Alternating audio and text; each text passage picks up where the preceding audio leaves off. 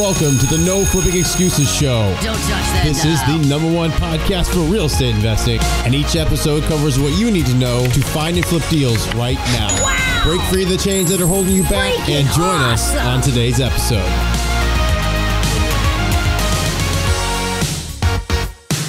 Hey, what's going on, everybody? Welcome to the No Flipping Excuses Show. I am so excited that you are here with us today.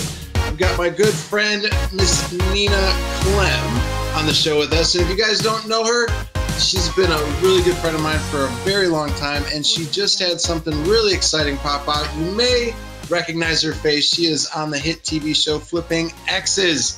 Nina, how are you doing today? I'm doing awesome, Jason. Thank you so much for having me, and it's so good to see you. I haven't seen your face for a minute. I know, it's good to see you as well. You guys just wrapped up not too long ago with season 1 of the show, and I've got to say, it was a very good show. Very good show. You guys were very entertaining, and the deals that you guys were doing were great deals as well. So you guys aren't like the rest of the TV shows out there to where they've got the inflated numbers, because I did look at the numbers, and you guys, all the numbers that you said on the show were 100% accurate, which is very rare in TV land nowadays. So I've got to give my hat off to you. Awesome show. But for folks though that don't know that much about you, Nina, why don't you share them in on a little bit about what I already know, and we could let them know. All right, awesome. Well, I'm Nina Klemm. I actually originally am from Boston, and I've been in Indiana now for next month will be 11 years. And I started out as a realtor, so I've been a licensed realtor with the F.C. Tucker Company.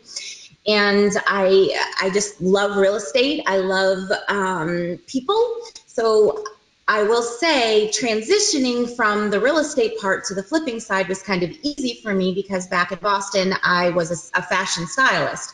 So instead of designing clothes and people, I now moved it over, and now I'm designing houses, and I absolutely love it. But I think what kind of sets me apart from other realtors and other flipping shows is the fact that I actually actively still work with buyers and sellers. And I have a history of being able to be a top producer for Tucker. I have experience with new construction. I have experience with flipping. I have experience with construction. So when I'm working with a buyer that's interested in buying a house, I can walk through and be like, oh, well, we should have this checked out. And, you know, definitely with the inspection, it's just like the knowledge just keeps on growing. So I was blessed to have an opportunity to do a show on Bravo, and here I am. So no, that's great. And for folks that don't know, I met Nina when I was doing the short sale business, and her brother actually introduced me to Nina. And at first I didn't know what her name was. He said Nina and Christina. So I'm like, so what does she go by? And he said Nina. And I'm like, what is that? And so when she came in to the Starbucks and she introduced herself as Nina, I'm like, oh, it must be an East Coast thing. And that's kind of how we first met. It's been 10 years ago that we met, and Nina's been always like one of the top producing agents in her business for FC Tucker, which is it's a big brokerage, you know, that's really known in Indiana. And we've been doing things, you know, off and on ever since. She actually sold a couple of the houses that we've done. She sold our personal residence and helped us find the new house that we're in now. And she's just been, you know, fabulous. She's been doing some really awesome things. But Nina, for folks out there, you know, that are especially listening to the show right now, what do you think of the market that we're kind of heading into right now? There's a lot of things that are, you know, looming as far as, hey, are we going to be in another recession?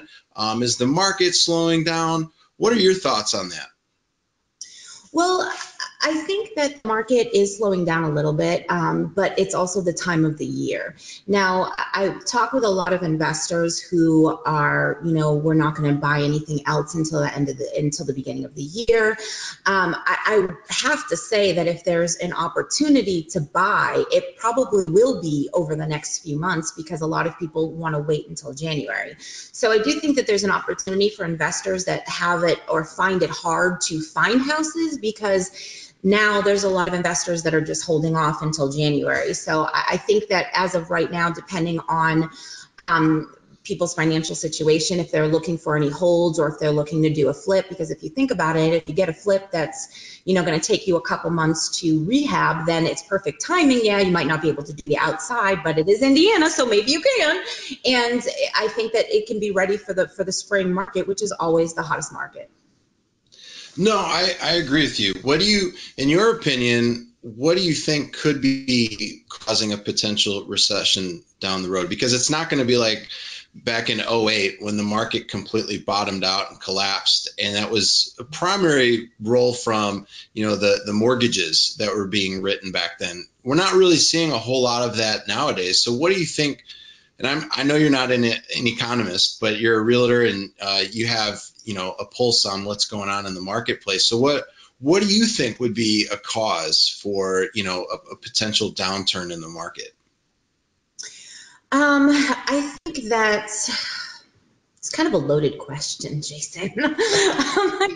I think that there's a lot of things that could transpire. I think that, I can't speak for a lot of the other markets because I'm not in it, so I can only kind of speak for what's going on here. But there are a few areas that I feel like are selling at a high right now.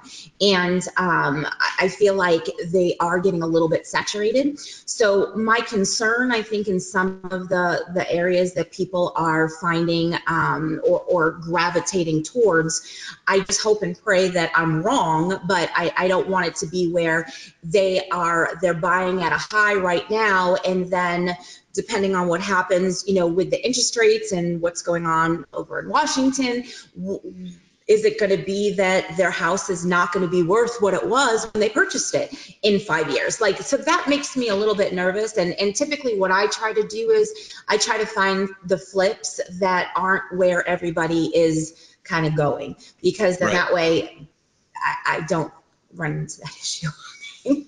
No, that's smart. That's smart. And what have you been seeing from like a standpoint of, do you think pre-foreclosures are on the rise, or do you think we might be able to see another trend for individuals needing like help from a short sale standpoint? I'm curious because unemployment is, at really an all-time low. Especially right now as we're starting to get into the holiday season and whatnot. You don't really hear of a lot of companies shutting down here anytime soon. So do we see that as a potential opportunity to do short sales again? I think, well, you are the short sale expert. I am not. And I do always refer any short sales. You're the first person that I would call. But I do think that with foreclosures and short sales, I have not seen a lot of them, especially over the past years. What I do see, though, is a lot of people that are selling their houses as is, a lot of wholesale deals, and trying to get out from underneath the mortgage before it actually gets to that level. So I think that right now, depending on what I did, and I have heard, and you could probably piggyback on this, that the lending side is getting a little bit more lax than what it used to. And if that happens, then hopefully it won't get too lax where we run into the same issue that we did in 2007, 8, 9, 10, all that.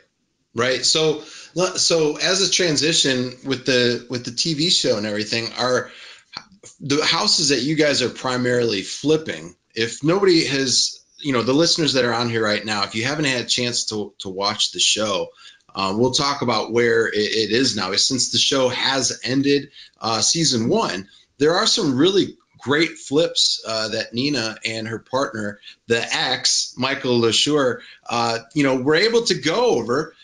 And those are really great houses, in my opinion. You guys found them in the right areas. You did them the right way. You flipped them up. And with your expertise of really, decorating and staging the properties, you guys were able to get top dollar for these properties. So for investors that are listening to the show right now, the houses that you were able to find, where were you finding those? Were you finding those at auctions? I know and you're crazy with marketing. You're awesome at it. So you've got to have some strategies out there that are working into, a market that's really hot right now. Yeah. What's interesting kind of about the dynamic, we had 7 houses that we did, and all 7 of them, or I shouldn't say all, like 5 of them we got from different places. And I think that what's kind of cool about the show that people will see if they tune in, they are like, one of them, for instance, is on Ruckle, and we did that with an investor. So we teamed up with an investor who had the house, he didn't know what he wanted to do with it, and so it was great for us to team up together. And so now he bought it as a full package. So he had numerous houses that he bought with Ruckle as well. So what he did was he was able just to kind of have us just do the Ruckle, because the rest of the properties he actually ended up just using as rental properties. And I think something like that is good if an investor has like a bigger package that they own, maybe doing like keeping it, but maybe there might be that one hidden gem in there that they can actually flip instead of holding. Right. Some of them. Another one was the house on Washington Street, which was episode number 6. I actually bought that house about almost a year before the show we started filming, and that one I bought it through the owner. I saw the house online. Oh, I'm sorry, it was not online. It was the guy owned it, but it was in an area that I wanted to go because I felt like it was actually getting hot. And actually, the great thing about Washington is I ended up contacting the seller. It took me a little bit to find his information, but I ended up finding it, and I contacted him directly. This is actually a great story because he did. Let's talk about it. Okay, yeah, this is a great story, okay? He called, I left him a message and I didn't hear from him. So I thought, oh, maybe it was the wrong number or whatever. So he ended up calling me back and he said, why are you calling me, pretty much? And I was like, well, I'm calling you on your Washington property and I would love to buy it. He said, do you want to know how many times I've heard that? If you want to buy it, no, I'm sick of these. This is what he said. I'm sick of people calling me and telling me they want to buy my house and I don't have anything in writing. So I responded to him and I said, well, I'm sick of people telling me that I can buy a house and then they sell it to somebody else. And he said, touche, I think I like you. And so from that moment on, he was like, I'm selling the house to you. And we ended up, flipping it, and Michael ended up getting behind on it, which is a whole other story if you want to watch episode 6. Full of drama. But I will say the great thing about this particular flip was that we ended up selling it for $425. Okay. Now there was a house 2 over that ended up selling for $385. As soon as we sold ours, another house down the street sold. This is like all within 2 blocks, okay? Another house sold for, I think it was like $525. And then the client with not my house, the house 2 doors down, they refinanced it, and their house is worth over it was like $475,000 a year later.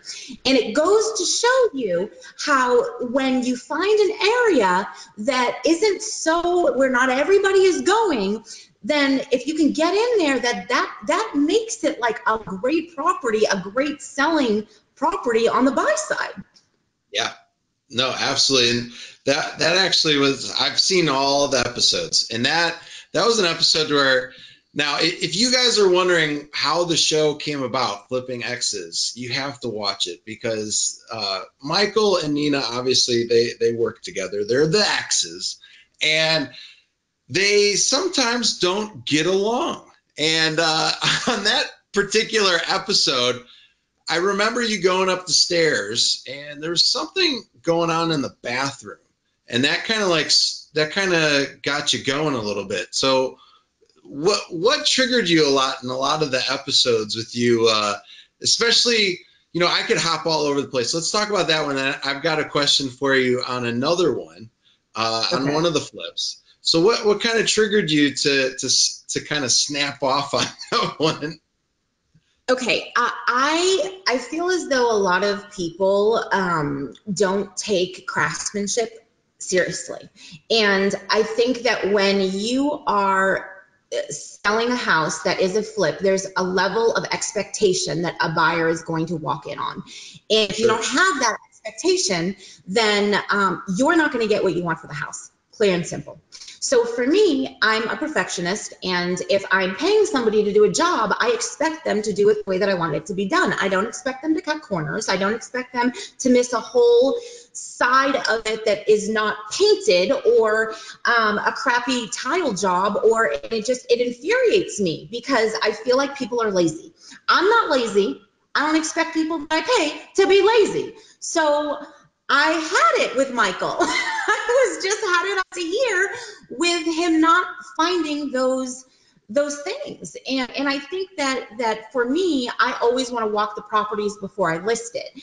And there's a level of expectation. And if you don't have it, then yeah, I kind of go from 0 to 100 real quick. I'm from Boston, remember? She's from Boston. Everything's going all nutso and crazy. Going all nuts. It's going nuts. I don't understand. Oh my goodness. There was a lot of interesting things on the show that, kept not just me, but a lot of people watching the show. And I do work obviously with Jay, and we're talking episode 1 here. This is what got me like, oh man, this is gonna be good. With Jay? I'm like, this is gonna be a good show. I'm like, this is gonna be really good. So let's talk about episode 1 there, to where I think Michael found out that Jay, I guess, had voices talking to him about what the house needed to have done to it. And I even asked him, I'm like, Jay, what do you mean the house was talking to you, man? The house told you to take that down, the wall? So I remember seeing your reaction to this, but why don't you walk us through? You walk through the front door. What's going on in your head? I was confused. I was like, it's still hard for me to talk about, okay? Oh, no. You have an expectation, okay? So, I had this design plan in my head, and there's an expectation that's set. So when I walked in the house, I was so confused. I was like, what? Like, wait, where's my wall? Like, where is my wall? And I still to this day, actually, I bumped into Jay at Lowe's the other day, and I was like, really, Jay? Really?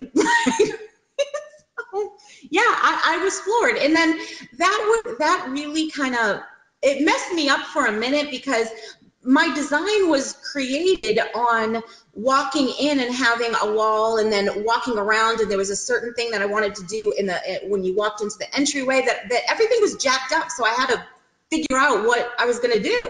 So yeah. I was a happy camper. But you know what? It turned out actually to be a really good flip for you guys.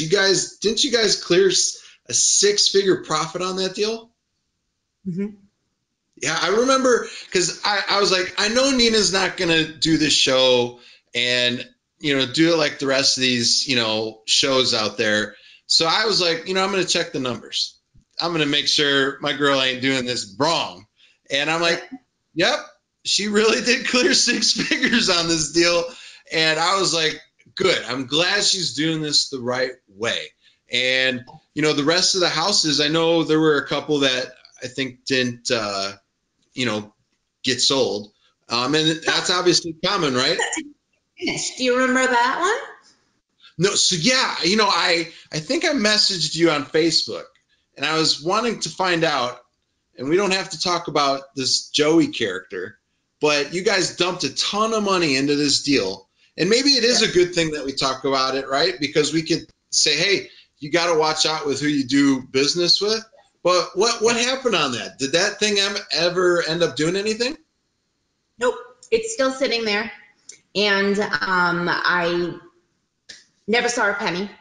And I will tell you, lesson learned, because the one thing that for your viewers, I think is important to know, everybody sounds good. You know, everybody talks a good game. The proof is in what they do. And I think for me, the biggest challenge that I have had to overcome in my 10 years in real estate, and that Michael learned a very, very valuable lesson with, is you can't necessarily trust your friends. You have to have everything in writing, everything laid out, and you can't just do it on a whim, because really that bit us in the ass. And you know, I never got, so yeah, the Woodruff is great, and then there goes, you know, $25,000 out the window, you know, of a bad deal. But at the end of the day, that's the one thing I like about the show, is the fact that it's real. Like, that was a real scenario. That is a real scenario that I still did not get paid on. And it goes to show you that you really, real estate is a gamble. You're going to win some and you're going to lose some. You can't always plan on winning, because if you think that way, then you're in the wrong business. Yeah, no, absolutely. And when I saw that, I was like, wow, I was just completely floored, because that could have been a really good flip opportunity for folks. Oh my God. Yes, it could have been. Even though I would have designed it different, but I still think it could have been, it really could have been. And it's a shame. So you talk about having things in writing. What would you recommend or encourage? I know you're not an attorney. What would you recommend in that case? What would you have done differently to, instead of walking in the way you guys walked in and trusting him? Because you guys did have him on an earlier episode, and things kind of went okay. What would you have done differently with this deal? I would have had I always recommend, you know, have a real estate attorney look over the paperwork. You know, I have a fabulous one now that after that episode, I won't do anything without his blessing. If he doesn't bless it, I'm not doing it. And I say that because I want to make sure that the paperwork is correct, because we should have had money up front and we didn't. And I think that if we would have laid out the terms of, okay, we'll do this, but we want, you know, $25,000 up front, and then every 4 weeks or every 2 weeks, however, depending on the material, we get X amount of dollars. And we did not do that. So I think that was our downfall. You live and you learn. It was a mistake that we made, and I won't ever make it again. And that is one thing. It's kind of like, you know, a college class, you know, like I excelled in that, and now I won't ever do it again. So yeah, that's it just goes to show that, you know, you got to have your I's dotted and your T's crossed, and you really do have to have an attorney in this business to be reviewing everything. Trust me, I've had some mistakes in my time too. And what's interesting is in Indiana, you don't, like, every state is different, but we don't have attorneys that negotiate our contracts. We only have attorneys that work for the title company that make sure that the title's clear.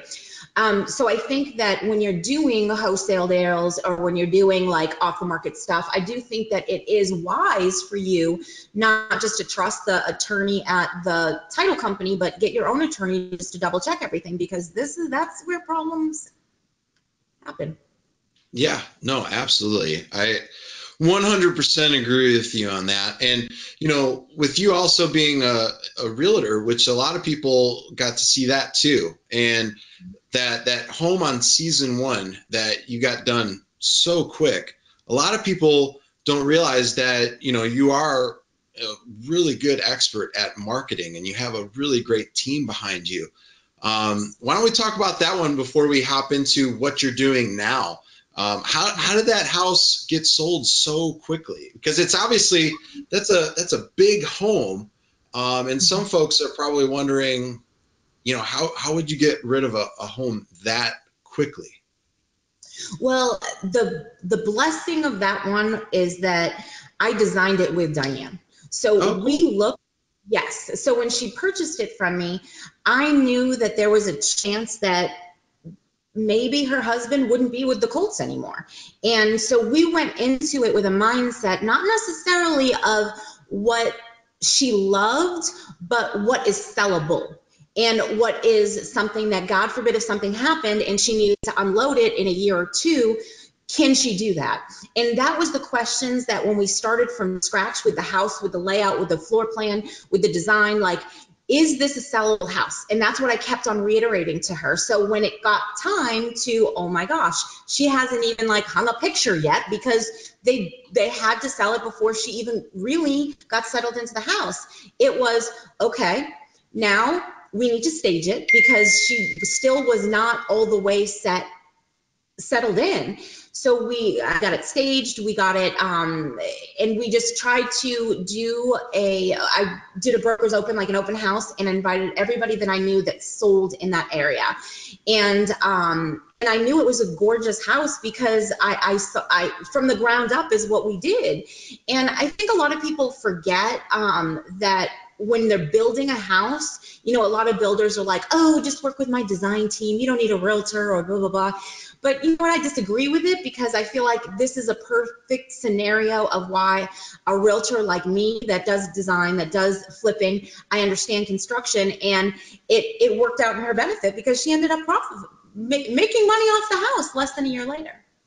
No, that's great. That's awesome. And, you know, for folks that are wondering what you're doing now, I'm sure it probably hasn't changed too much since the show. You're still doing real estate. Yes. You know, we get to see, you know, you went and visited your kids in Pittsburgh, and they're doing some really cool things. I can't believe how tall your oldest is. Gosh, he's probably taller than me, and I'm 6'2". So he's 6'4", so now, yes, he is taller than you. He's taller than me, and that's just crazy. So we're seeing all the cool things that you're doing online. And for folks that don't know, she's probably one of the hardest workers that I know in the game. Always work, like always working, and it's just making things happen for herself, for her family, and it's just awesome stuff. So what is going on with Nina right now after the show has wrapped? What do you got yourself into? It looks like you're in one of your rehabs right now. I am. This actually house is probably my favorite I have ever done. And I'm excited about this one. So after the show, I kind of needed a little bit of a break from Michael. Okay, so, you know, we took a little bit. So another breakup, huh?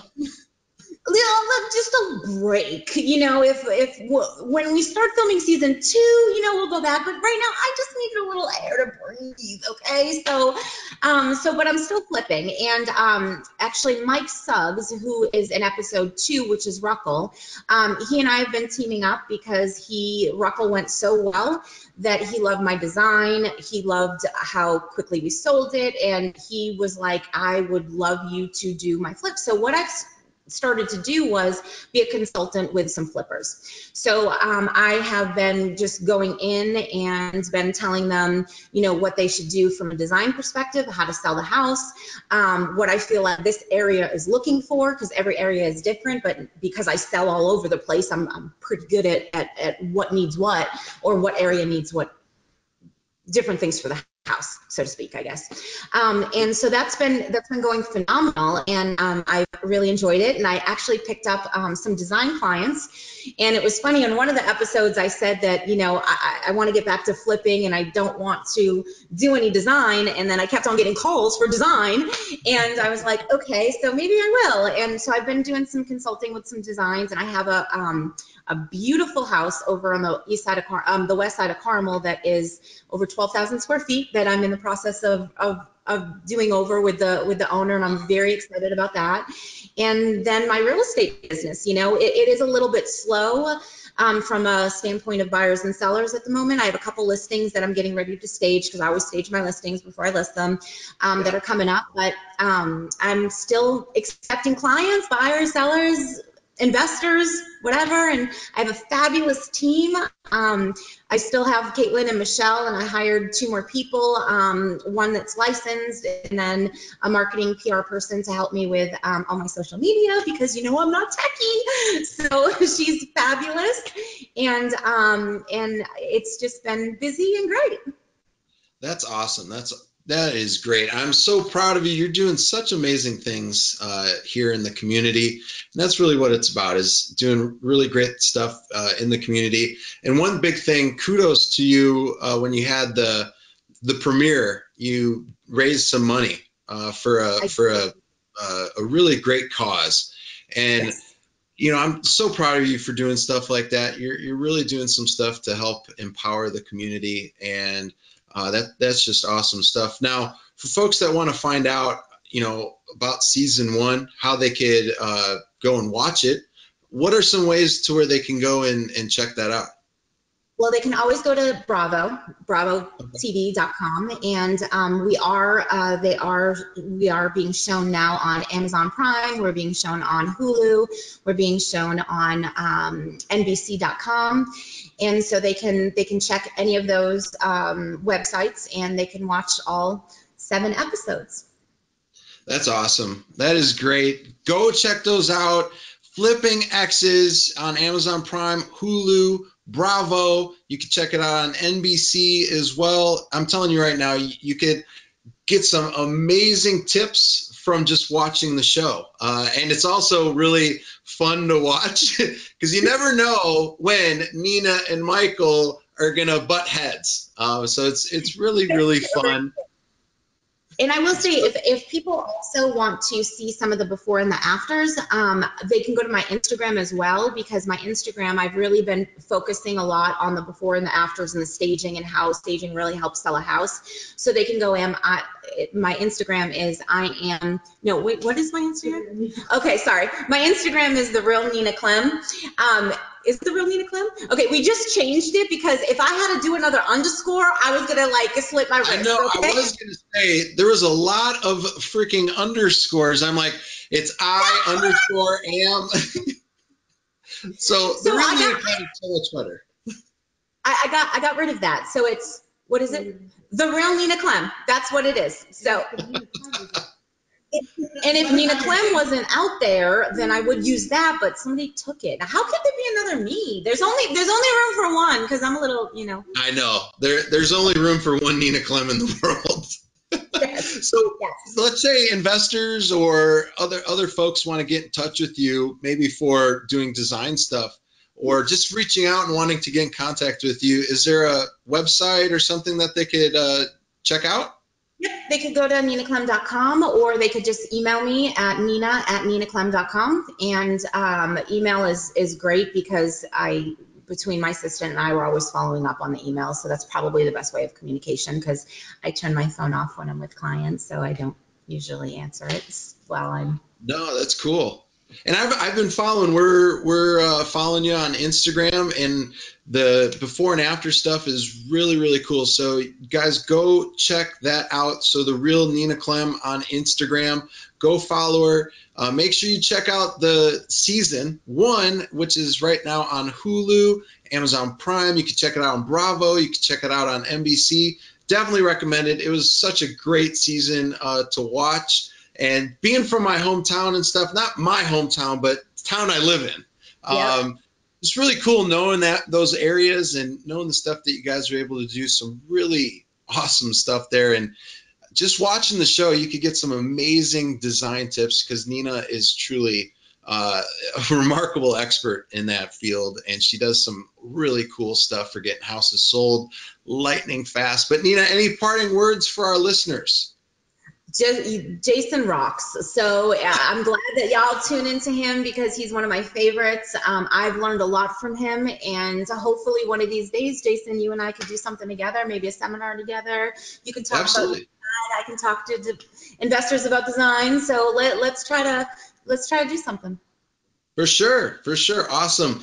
Well, thank you, Nina, for being on the show. For those of you that need us, if you'd like to reach out, it's support@jasonluchesi.com. That's SUPPORT @JASON Lucchesi.com. If you're watching this on YouTube, make sure you hit that subscribe button, get the notifications so you get first of when we are uploading new videos just like this. Make sure you hit that, smash that like button, and make sure you leave us a comment. And if you are on iTunes, Nina did a really great job on this episode, so give us the 5 stars that we deserve. If you give us a 4 stars, let us know what we did to get 4 stars. But other than that, thank you so much for being here. Have a great day. Take care. Bye now. Thank you. Bye.